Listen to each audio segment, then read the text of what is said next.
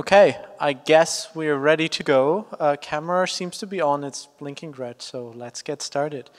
Yeah, welcome to our talk, which is going to be about ArangoDB running on Mesos. So maybe just as a background information for the history of ArangoDB and Mesos, it's been like a really long relationship, and those guys have been really helpful in helping us to develop stateful frameworks, because they were basically the first framework who were really running on those stateful primitives in Mesos.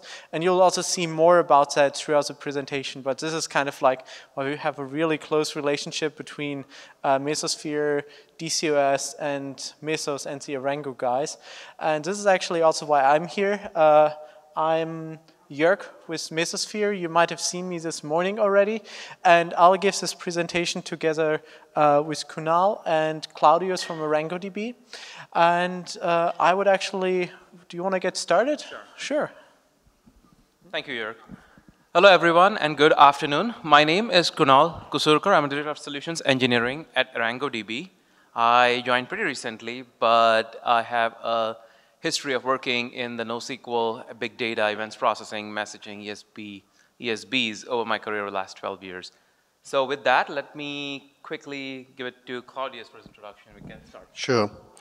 Yes, my name is Claudius Weinberger. I'm the CEO of ArangoDB.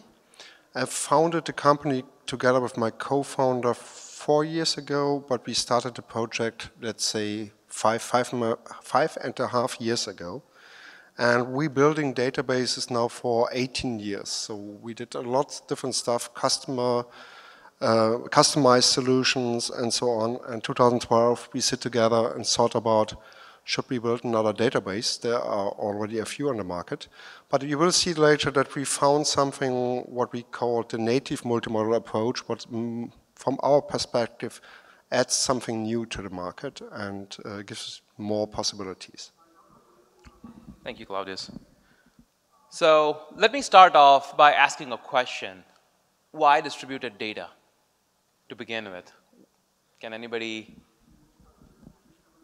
Good? Am I soft? Okay. Huh? Perfect. So why distributed data? That's a question I really want to start this conversation off with. Of course, the topic of today is distributed data and distributed infrastructure, so I'm taking the first part and starting off there. The question really stems from the challenge that what we saw over the last decade or so, if you see and track history, what you would see is we have seen a significant amount of growth in global web, cloud deployments, and mobile applications. And that brought with it, over a period of I would say, over the last decade plus, it brought an unprecedented amount of data with it. In terms of volume, in terms of velocity, and in terms of variety, and a combination of those together brought in a certain level of combination pressure that really pressured our existing database systems. In other words, the database systems that we know, the relational databases that we know and have worked well, loyally for us for a long time, were just not suited because they were not made for it. The newer applications that we were building had a completely different requirements in terms of these 3 Vs and any and all combinations thereof. So what was the frustration? And then what happened overall was the attempts, as it always happens, is to figure out how are we going to solve that problem? What do we do to solve the 3 Vs problems that we have? No matter how much hardware you give or how much you optimize it, the monolithic backends just wouldn't scale up to that challenge to solve it. They were made for a different era with a different purpose, for different systems that were siloed at that time, and to work on a limited data set overall. They were really not made for voluminous data. They were not made for a variety of data. They were not made for a data with high throughput and high amount of reads. That is essentially, then at that point, what was realized, well, the solution really lies in a way to think different, to think what is really the missing part to solve that problem. And distribution was that answer, and following that distributed data. Fundamentally, what solved that problem, or what really attempts to solve that problem now in the modern world, is a database, is a native multimodal database that will that will provide a solution in 3 ways. One, be able to store and serve a variety of data. That's the word, multimodal, meaning you should be able to store any kind of data. The new applications, the web applications, mobile applications, they're not really just working on relational data. They're working on documents, they're working on key value stores, they're working on graph data, and all of that data needs to be used continuously as the applications are being built and as they evolve. And also between them, which means you at one given day, your application might want to just use a lot of document stores on a given month or after a few cycles of development where you realize, well, my data is more connected, it's more relationship. I'm trying to analyze relationships more than query entities. Well, I need to switch to a graph data model. The existing databases just don't allow you to do that. You need a fundamentally new database that's at the core designed for it organically. And that's the word. That is what makes it an organic multimodal, native multimodal database, which will support documents, which will support key value stores, which will support graph data structures to begin with. That is the first way to solve the variety of data problem. Now, once we attack that, the second is the ability to scale out across multiple machines to handle the velocity needed, to handle the generally great amount of throughput that's asked of you to solve the number of write operations and number of read operations in a given day. You need to be able to be up for that challenge to solve it. Third one is the ability to spread out across machines when you need to handle volumes. Your data set is not going to stay the same when you start your mobile business or a web business, and 2 years down, 4 years down, you're going to see exponential growth in the amount of data you're handling. And you cannot solve that by scaling up machines, giving more memory to buy bigger machines and absorb a higher cost of ownership. You need to spread it out, spread that data out over commodity hardware on multiple machines and tackle the volume problem as well. And this database exactly attempts to do that by attacking the very need of distributed data. With that, let me introduce ArangoDB. So, as I spoke, those were the characteristics, the challenges, the realizations upon frustrations, and the solution approach. A database like ArangoDB defines it. We start off with that value proposition, attacking that problem. A native multimodal database that will provide a unified declarative query language, a simple words, a single query language to query graph information, to query document information, to query key value information, whatever information you store at a database, in the database.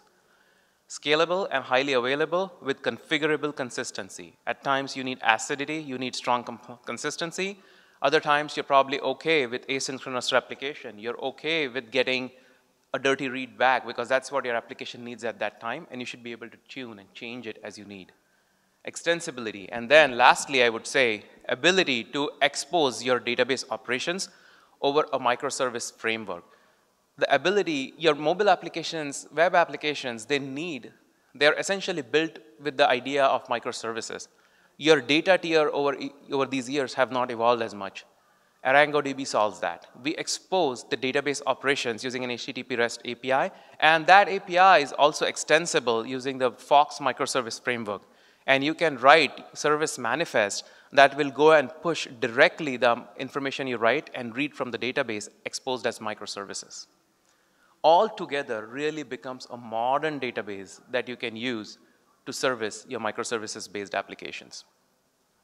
I'll take a brief pause here before I go a little bit deeper and explain each of these features to you.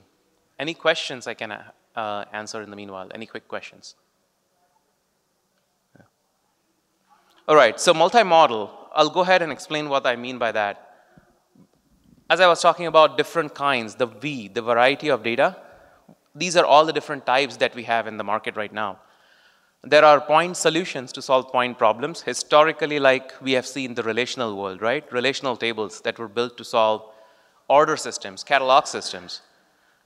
But there were other data types that evolved. There were documents, there were graphs, there were columnar stores, time series, key value databases, all of these different kinds of model. ArangoDB is an attempt to solve that problem really well, and we have taken the approach to be a native multimodal database to do three things really well. Absorb graph-like information and serve it back really well, absorb documents, absorb key value stores, all in a single deployment artifact. And what I mean by that is a single engine, a single daemon that will encapsulate all this functionality and also provide you the freedom to run on all of this on a scale-out infrastructure, which Mesos can handle. So what do you get with it? You get a unified query language for all these models. You get a clutter-free, simplified cluster deployment scaling.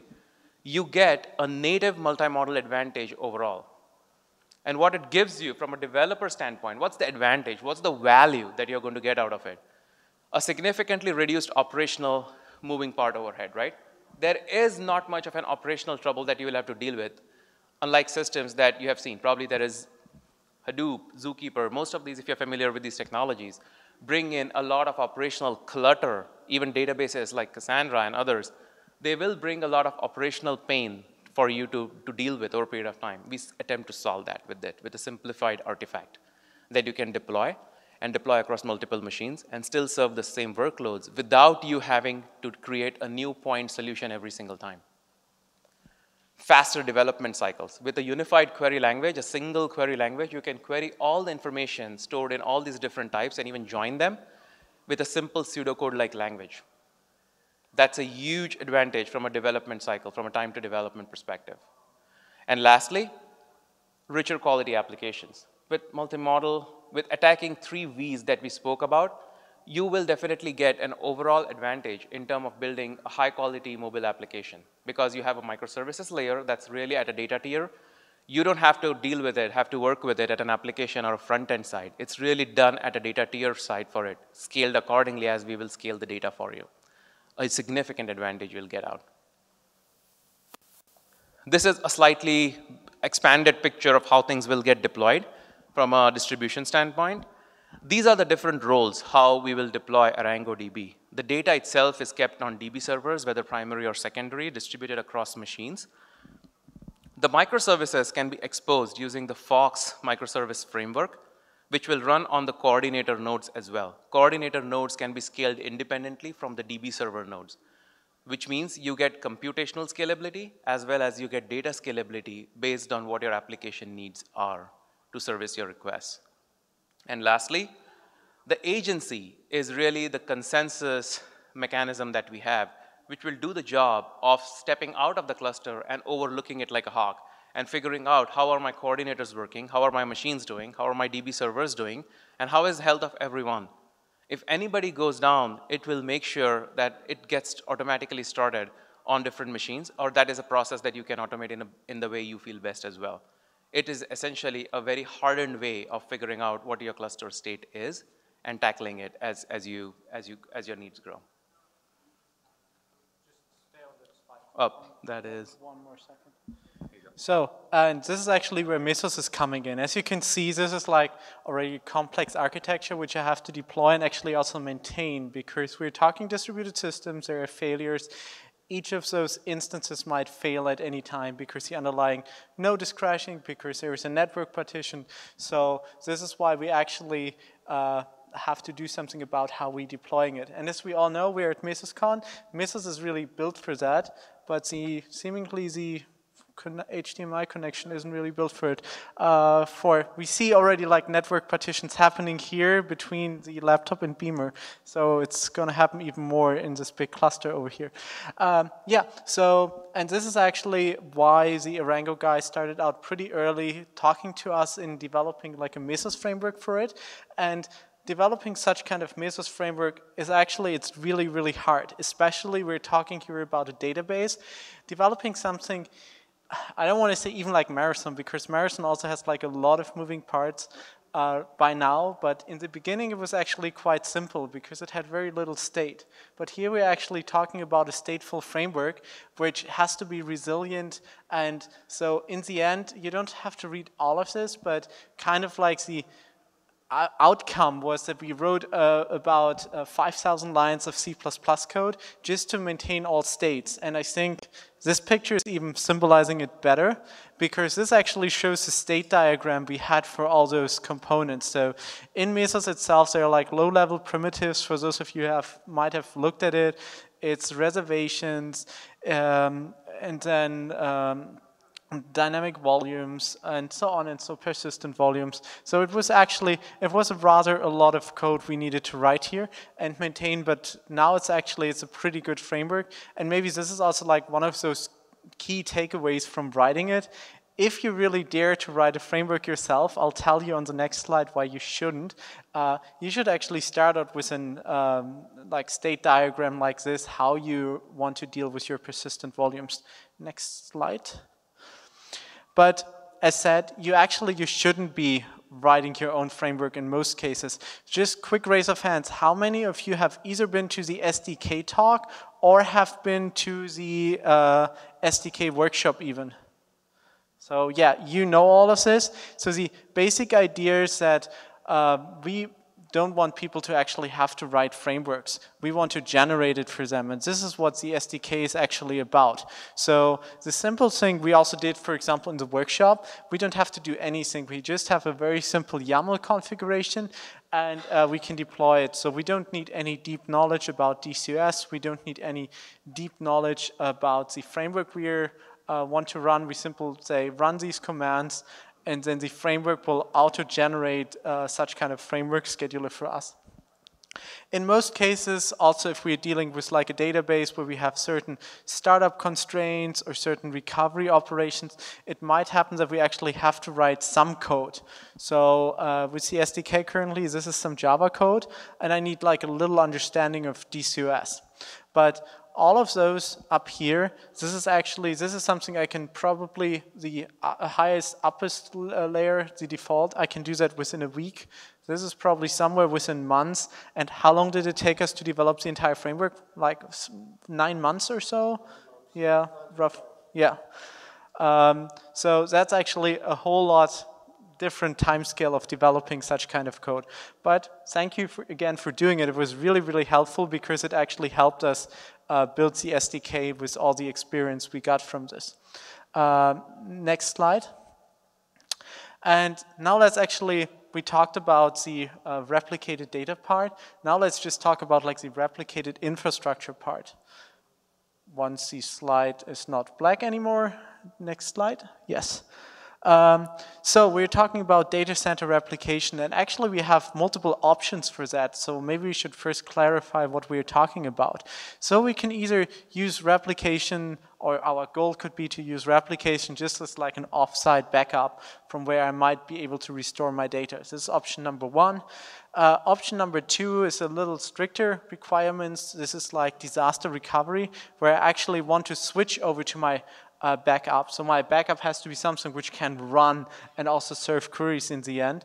And the latest and probably strictest goal or option could be to offer geolocal services and distribution of data. The Beamer is really fun. In that case, that I can actually serve queries from both data centers in parallel, which is good, for example, if I have customers around the world. But it's, of course, it's also a lot harder because all of a sudden I'm really dealing with hot master-master replication. So basically, like the basic idea here is we have a cluster 1, a cluster 2, and some other zone, and now we want to see how we can actually get that going in which different scenarios up there. Next slide. Yeah, so, and for the first iteration, ArangoDB, after also discussing with us, we decided to go for just to solve the first two options, because for many people that's actually sufficient. I don't necessarily have that much load that I need multiple sites serving requests. So actually just being able to recover my data is something very useful if a data center is going down, if an Amazon region isn't available anymore, for example. Next slide. And so what we decided as like the goals for this first iteration is to run a database clusters in all data centers involved in this replication procedure, and then replicate data automatically. This is nothing what I want to do as an operator. This is something which should happen out of the box. And then also be prepared to actually switch over to the other data center. So at time point 1, all requests are going into data center 1. Then a hurricane is coming, as unfortunately it's happening too often in recent days. That data center is offline, power is cut, and I can actually switch over the request to the second data center, and then I can still keep on serving queries from the second data center. So the first implementation we are currently implementing, or they're currently implementing, is to have this replicated ArangoDB cluster, which includes basically all user settings. So the user settings there also replicated between both clusters. And Arango already has a replication API, so we will utilize that together with a newly written tool called ArangoSync. And then we looked into different options and what we can use to ship the data over. And we looked at different implementations or how much effort it would be to do it ourselves. And our decision was actually to use Kafka, or more particular called Kafka Mirror Maker, which allows me to run like a distributed, replicated Kafka cluster across 2 data centers. And that decision is actually, it's kind of, if you looked at all the other talks, and this is also why this talk is actually in the SMAC stack, because of a lot of those architectures are starting to use other tools, as for example Kafka. Here we have, if we're talking about the SMAC stack, here we would replace the storage part with ArangoDB. But it's basically, we not necessarily have to write all the tools ourselves, because we have not 2017 a really great toolbox available of tools to use.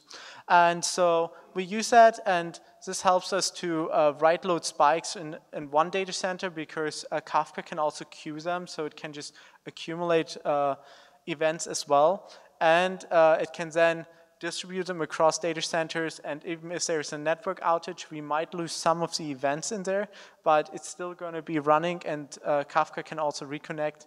Another nice thing is that we can actually, or natively implement, we don't have to do anything to very little to get that, is to implement back pressure.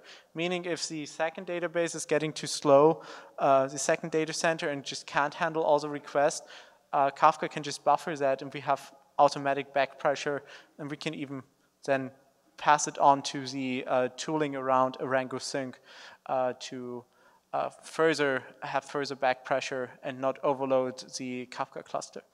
The TLS protection, we're shipping that across data centers, so probably across some communication line where someone else might be listening, so we need to make sure that all of this is encrypted.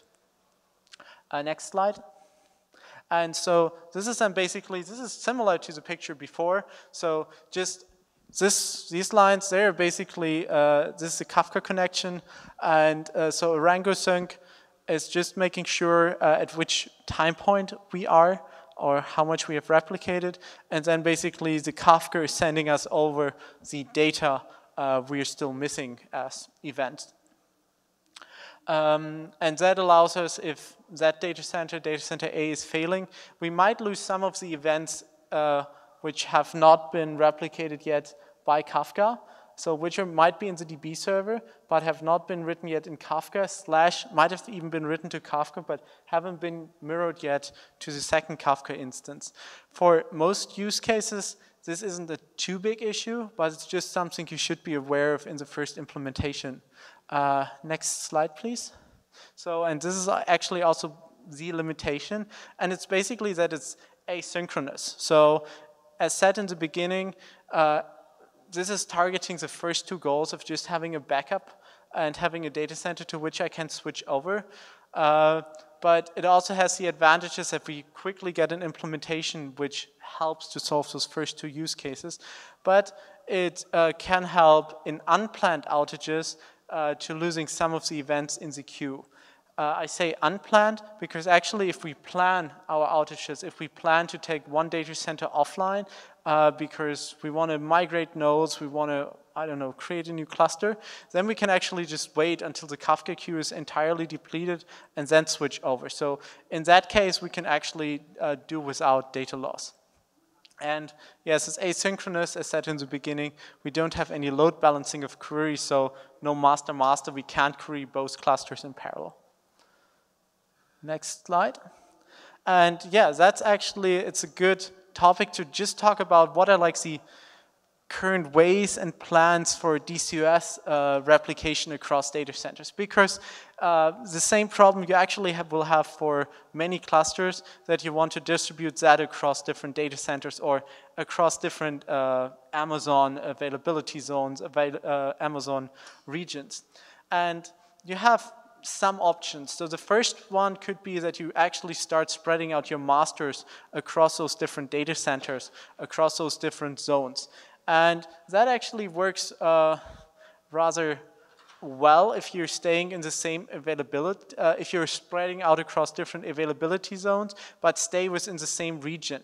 Once you start, so this is like Amazon talk, if you're thinking about your own data center or Azure or GCE, you just have to translate it to the respective names there. It tells you you can't spread them out across low latency links, but not across high latency links. And why is this case? This is mainly Zookeeper. Once you start spreading out a Zookeeper cluster across high latency links, you'll end up in some issues. So you should be very careful with that. And that's actually also one of the reasons why Ben in his keynote yesterday mentioned that we want to get rid of Zookeeper, is just to make that more scalable across high latency links.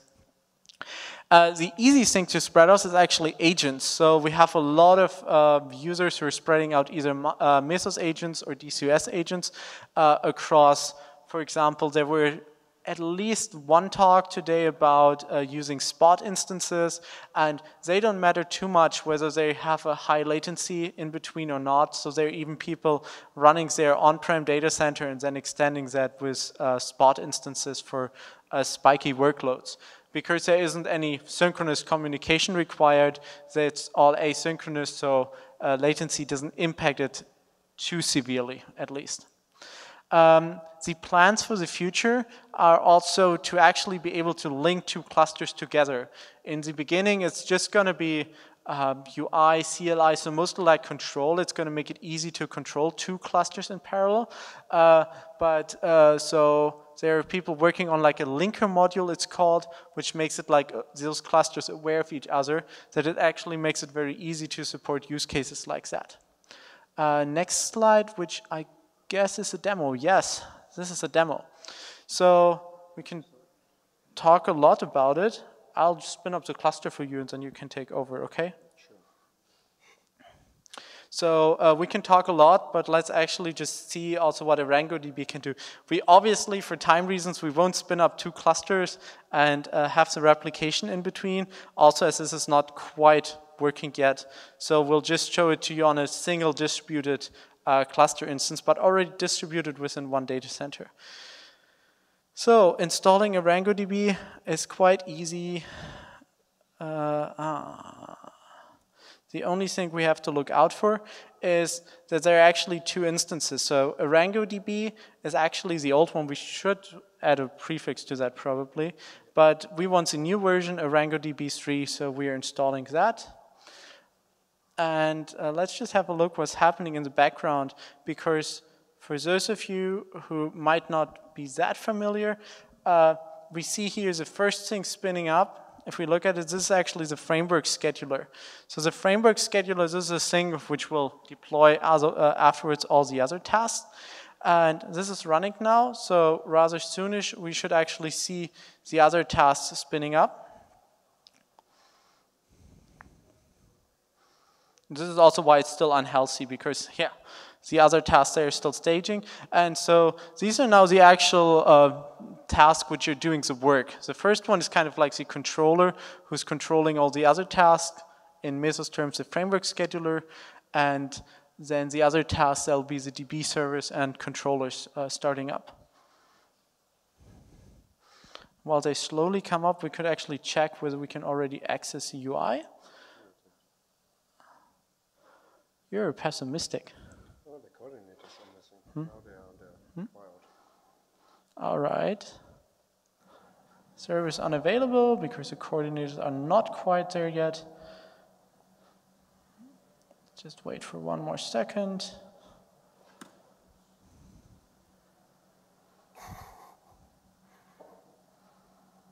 Distributed systems take time, but it's still deploying. So let's just wait. Au revoir. No, you need to click on that little icon. Yeah, no. Thanks.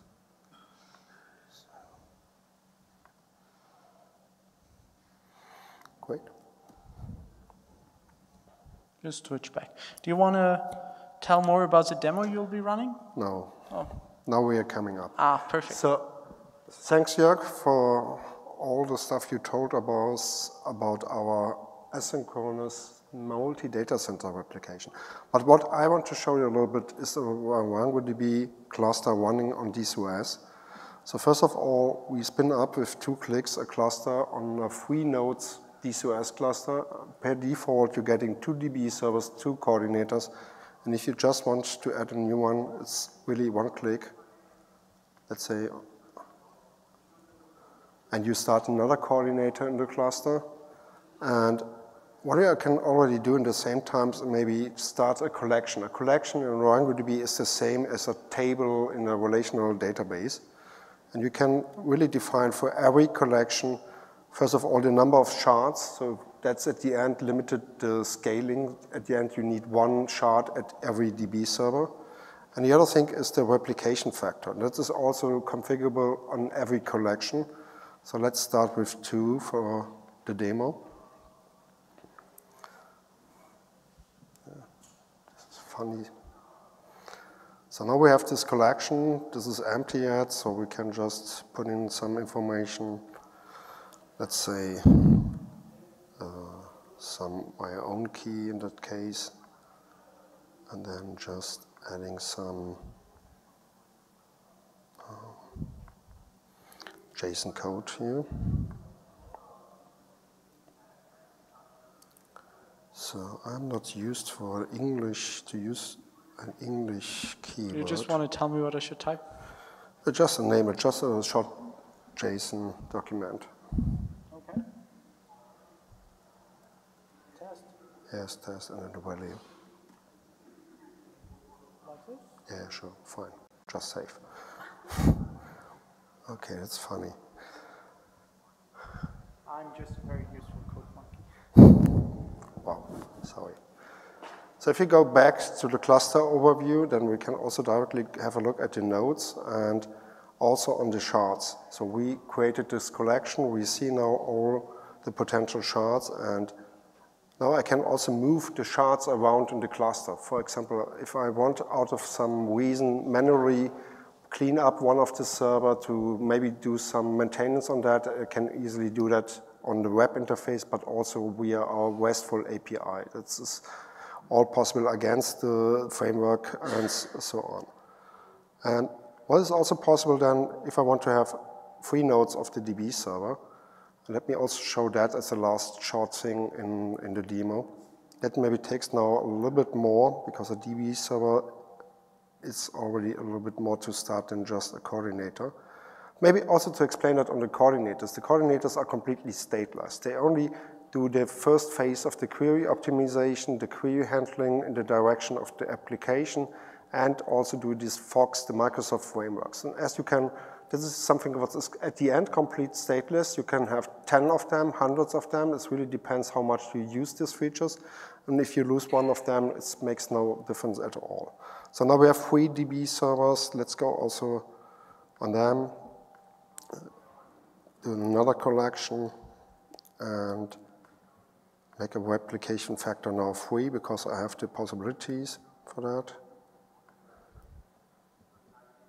Oh, sorry, test is on.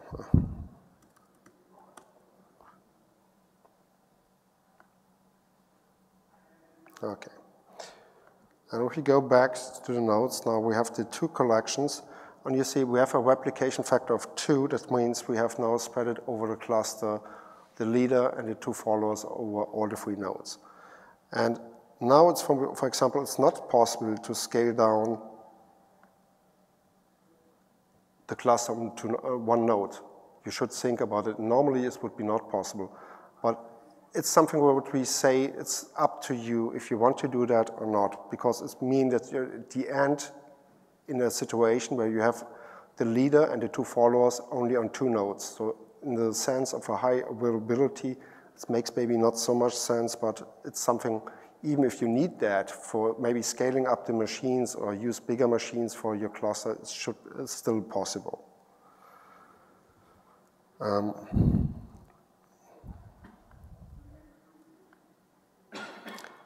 Maybe also give you a short example of the query language.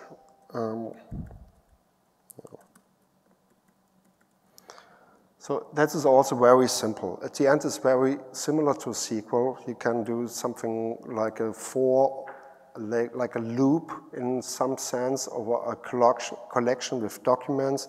Then you filtering on some stuff, and then you make the projection of the result at the end of the query. So maybe that is also the main difference between SQL and AQL at the end. What you can also do with AQL is to combine different stuff what we're offering. We can do graph queries and joins and document lookups really in one query. So we have really use cases where people start with a graph database, and then the optimization at the end, if you use ArangoDB, is to use the combination from joins and graph queries at the same time. So it's a thumb rule. What we are always saying is, if you have a fixed length in your path, if you make a query or a graph traversal, it's more efficient to use a join instead of a graph traversal. If you really can combine that in one query, then you get really new possibilities in the direction, what is the performance, what you're getting out of this stuff.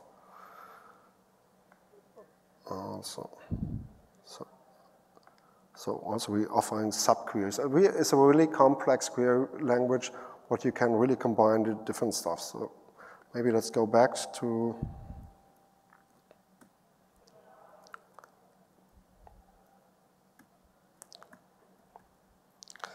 so we are still trying to bring down the number of shards, and to be honest, I missed something to tell you at the beginning. We changed that. You cannot scale down the cluster until you have the 3 replication factors. So let's abort that. Go back to the collections. Just delete the collection with the replication factor of 3. Go back to the nodes. Then let's have a look at the chart. We have only the one collection with the replication factor of 2. And try the same again. And now it's possible to get out one of the DB servers of the cluster. So that is the difference why we choose our own framework in DSOS. We really can take care of all the stuff. If we want to take out one server, it's no problem. The framework will move the data, if possible, to the other nodes. If it's not possible, it will protect you that you don't come in a situation that makes not so much sense. And now let's maybe take a little bit before it's the agency recognized that you have moved the data and so on.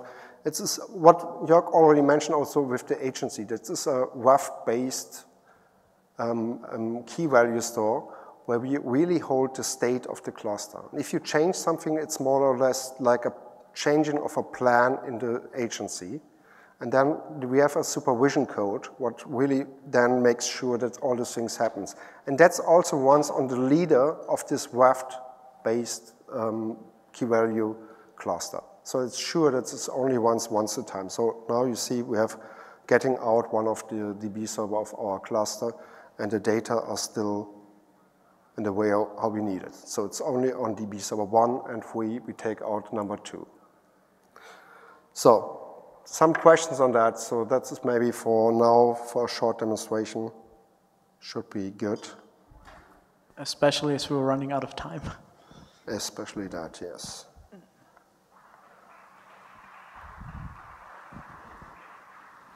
How many of you have used either a graph database or a document database before? How many of those databases were ArangoDB? Okay, half, okay. So for me, it's really, so my background is actually databases, like my PhD was on distributed databases back in Germany, and I really like all databases, or all the databases which I allow themselves to call databases. And so I think this is a really interesting space, and just from what I see when talking to customers and users, make sure that you choose the right database, the right data model for your application. because it matters a lot how you model your data and how you get your data into those different systems. So just seeing so many customers doing that mistake, please think about which database to choose and then also how you to fit your data into that specific database, into this specific data model. Thank you very much for listening.